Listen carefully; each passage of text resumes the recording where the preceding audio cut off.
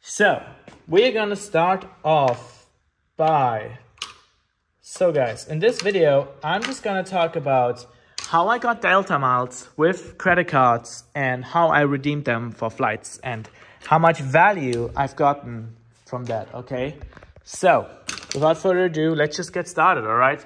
So I started by applying for the Delta Amex Gold card, all right? That was the card I applied for, and it had a $0 first year annual fee. So like that card didn't cost me anything.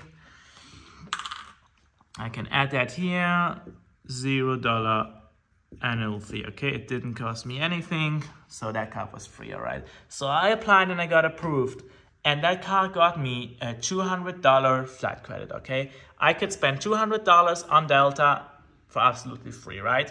So I applied for that card in early July, and on July 20th, I had the card in my hand, and I booked the flight from San Antonio to Fort Lauderdale with a layover in Detroit.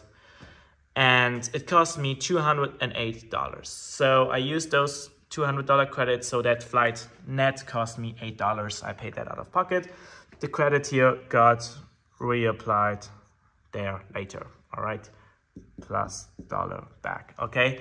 And I even got 800 miles for that, okay? That was my first little free flight in this calculation. Then I got 1,200 card spent miles. It's not that much, but I'm just gonna mention that here. So for every dollar you spend, you get 1 mile on all purchases. If it's like I think like a Delta purchase, for every dollar you spend, you get 2 miles, and so on. You can look that up online, okay? But that's just normal card spend. This is what that is, all right? And then on September 19th, I flew from Linate, Italy, so that's Milano Linate, to Amsterdam to Frankfurt, okay? And that itinerary, this little itinerary, which cost me about 100 euros, that got me around 300 miles, okay? Just so you know, if you fly from Milano to Frankfurt in coach, in economy class, you get about 300 miles, just so you know how you would earn miles. And yeah, that card didn't only have that $200 flight credit, it also had a sign-up bonus of 72,000 points, all right? 70,000 points. But in order to get that, of course, you need to spend $1,000 or 1,500, I'm not sure, but I think it was 1,000. So until I had that money spent, it was August 29, okay? And then I got my 70,000 bonus points, sign-up bonus, Delta Amex Gold, okay? That brought my Delta miles account to 70,000 miles, okay? So when I applied for the card in July till August, late August, when I had my sign-up bonus, you know, I flew a bit, I used the 200 credit, and I had 70,000 miles in my Delta account, okay? More or less. Again, I earned some miles here, some card spent miles, like 1,000 something, but about 70,000 miles, okay? Now, let's look at my first real redemption, guys. On October 31st, 2021, I booked my first redemption. It was a flight from JFK to Las Vegas, okay? That cost me 7,000 miles. I booked it in basic economy. Okay? That's non-upgradable. Make sure that you, if you want an upgrade,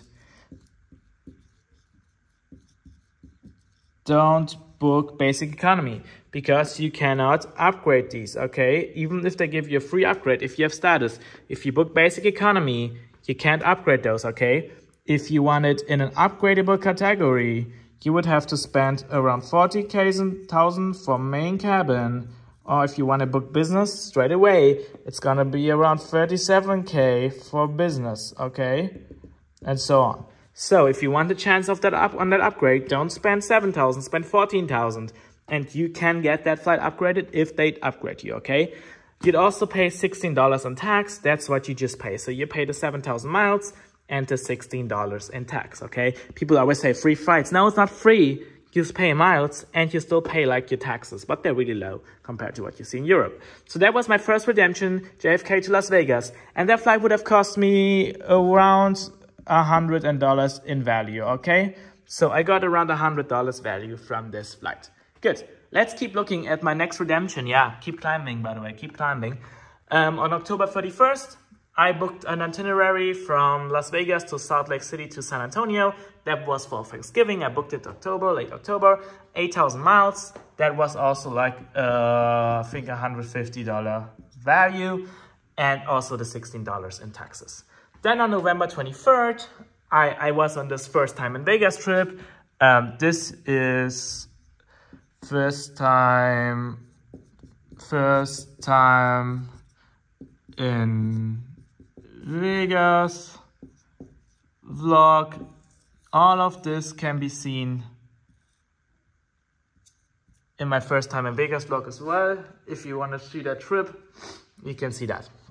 Anyway, I shortened the trip because I spent too much money in Vegas. So I wanted to go home, and it was like, I booked it like a few days before leaving. So I found something from Houston to Paris, and then I could Ryanair my way over. I think I even flew Air France. That cost me 55,000 miles and $22. And that's amazing with Delta. You can really fly to Europe with paying really low taxes. This is super low tax, okay, compared with Lufthansa, you pay like hundreds. So that flight had a high value, okay. If I would have booked that outright, it would have been like 1,500. Oh my god, it would have been $1,500 in value, okay. So that's really good, if not more. So yeah, then on January 1st, 2022, I flew from Romania, Bucharest to Amsterdam, and it got me 270 miles, okay? Just so you have a feeling again. That flight was around 129 euros, okay? That's what I spent on that. Then I applied around here. I applied for the American Express Gold card as well, okay? The Rose Gold card. I had to spend some money for the sign-up bonus, and I got the sign-up bonus, and I transferred 64,000 miles over to Delta, okay? So we have another 64,000 plus here, Amex transfer, okay? And now I went on my next trip in February 4th. I booked it. I booked a few things. I canceled them, but I hope I didn't forget anything here. I booked the first flight from Las Vegas again to LAX, okay, for 5,000 miles. That flight again would have cost me around $100 or euros. Nowadays it's the same. So that was a value. I think it was 129 also, and $16. And then I booked my itinerary on March 12th to go back home. LAX Charles de Gaulle to Frankfurt for 40,000 miles and $23. That again, that would have been like a, I don't know, like a 1,800 euro dollar value right there. And then I booked that last itinerary shortly, a few days later. I forgot to put the date there. From Las Vegas to Seattle, and from Seattle back, from Las Vegas to Seattle, Seattle, Las Vegas. And that would have been a $400 itinerary. So we have a $400 value here, okay? And that pretty much used up all my miles, and now I'm left with 2,000 miles today. So yeah, I have a plan to increase these again, but right now I have to pay off balances. Amex is not gonna give me any offers because I still have some money on the cards which I haven't paid yet. As soon as I pay them back, I phone them up, I'll get points, okay? So if we just look at the value, what this card gave me plus the other one. By the way, the other one had this card right here, this was the Amex Gold. Okay, it has a few benefits, but it has a $250 annual fee, okay? So yes, that cost me $250. But still, I didn't redeem all my points, okay? It was like 80,000 points or something. So let's look at it. $0 card, $200 value, $200 value plus a $100 value. So that's $300 value already. $450 value plus 1,000. So that's $2,000 in value. 2,100, 3,800, so like $4,000. So in total, we got around $4,500 in value. Okay, we can deduct this annual fee minus AF, but that's still like 4,100 in value, okay? Not considering any other benefits like baggage allowance and so on, okay? Just the flight prices. That's a pretty good deal right there, just for applying for 2 credit cards, don't you think? So yeah, if you want to learn more about credit cards, that was my first video. I could have like made it nicer. I could have, that was my first video. I could have made it nicer, you know, with the PowerPoint and animations and whatever. I did that. I filmed it. I wanted to overlay it with Photoshop, but it was too much work. This would be much quicker. So I hope you liked this video. If you want to learn more about that kind of stuff, let me know. Thanks for watching, guys.